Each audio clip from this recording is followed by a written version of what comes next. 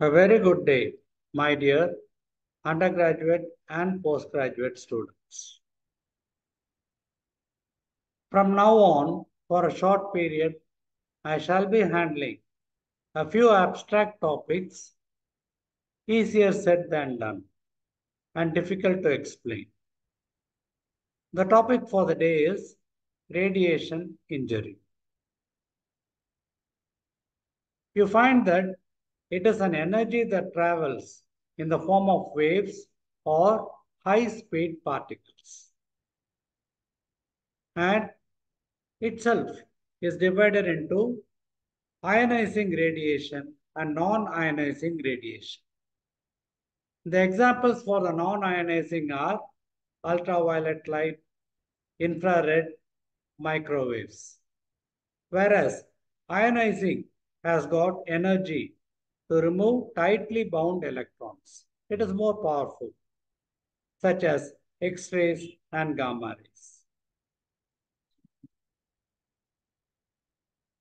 I hope you are able to identify the personnel on the screen. A winner of 2 Nobel Prizes and was exposed to radiation by herself. And she is none other than Marie Curie. There is an electromagnetic spectrum on the screen. I find that the sources of radiation are numerous and you can very easily identify the gadgets on the screen. Accordingly, you find that there is a varied frequency of the electromagnetic waves. And these have also been measured at different levels. They are able to penetrate the Earth's atmosphere and reach us. As a result of which you find that there is a lot of impact on the human as well as the other living creatures. A short history regarding the history of radiation injury. It is stunning to see that the radiation damage has trebled in the past 50 years and might be due to warfare, research, diagnostics, occupational, and even civilian. The last word, civilian, I included after I went through the various definitions. There are some units by which you can measure the radiation. Curie, for example, Gray, and Sievert. These are some of it which are being used. And there is also an actual measure as well as a measure by means of the biological impact it creates as to the number of cells it can destroy. So this is a basis of the cause as well as the units. The picture that I'm seeing on the screen is a radioactive contamination. It occurred in Brazil and there was an unsecured radiotherapy source which was taken and then thrown. As a result of which there was an accident and a few people were affected by it. 1987, Brazil. There are a list of civilian hazards on the screen. In fact, there are numerous thanks to Wikipedia. And he has denoted them every half century. Clarence Madison, he was a glass blower and the overexposure was the cause. And incidentally, he was an assistant to Thomas Alva Edison, the man of 1,000 inventions. Marie Curie, already I have mentioned. It was an overexposure as a result of which she developed aplastic anemia and succumbed. Radium girls, I shall be showing you the picture of it subsequently. Mining industry also. We know that radium and uranium are found in the Earth's crust. And your Robbins very beautifully explains them both in chemical carcinogenesis as well as radiation injury. Cameras earlier. And there was one US Atomic Commission wherein there were radiation burns because of an accident. A Mexico boy and all his family members were also affected. And here it is a curie that is mentioned as a unit, which was obtained from a lost source, which this boy pocketed and took it home. Proton beam. It occurs in the Institute of High Energy Physics in Russia and Vygotsky, wherein there was an accident again.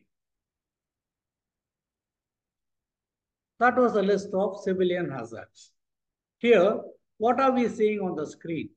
Beautiful, in fact, the costliest of watches, the radium dial watches.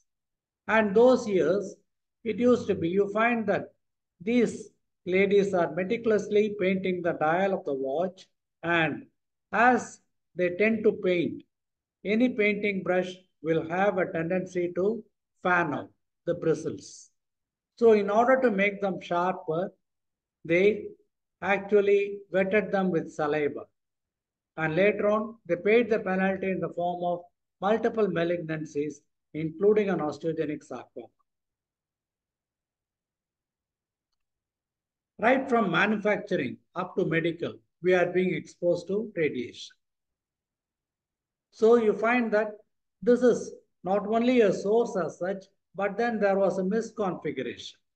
And as a result of which, because of some loss of control, there were about 8 times the higher amount of radiation than it intended to be. And there was a lot of medical legal case, etc. The hospital and the company were sued.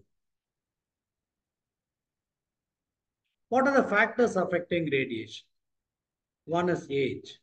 Younger age, strangely, because the cells that are highly multiplying are more prone for radiation injury.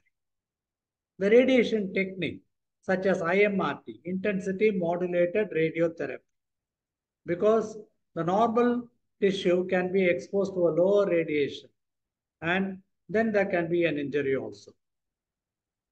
Cone beam, and then radiotherapy, the type of it, the photon and the beam leading to proton beam.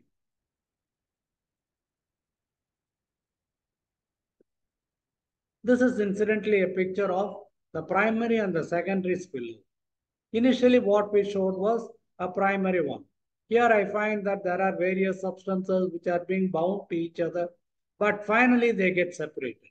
It is somewhat analogous to the primary and the secondary carcinogenesis, or the direct and the indirect carcinogenesis.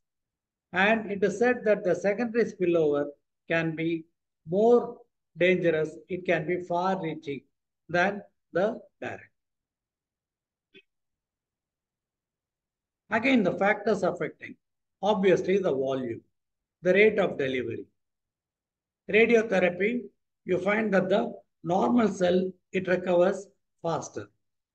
And also, cumulative is reduced by the intervals. That is why during radiotherapy, they give a break and then continue with it. Cell proliferation, the DNA. Proliferating cells are more affected. And P53 is the guardian in this case. Hypoxia and R.O.S. produces autolysis. Vascular damage. Vascular damage can be leading to impaired healing as well as fibrosis. And what am I seeing on the screen over here? It is again a radioactivity danger symbol that has been issued by this particular one. Thanks to Wikipedia for this reference.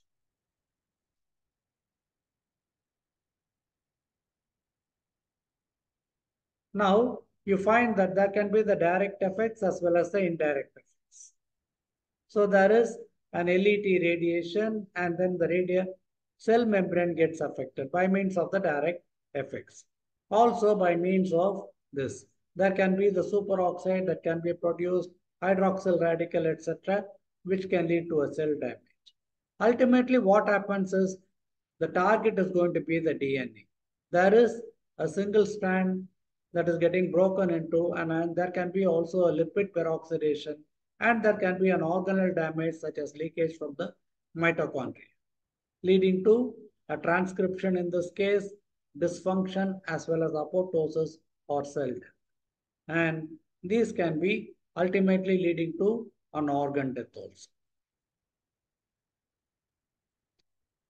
Can you guess what you are seeing on the screen? This picture incidentally is from a very old New York Times. Obviously, the ladies wanted to look more and more beautiful.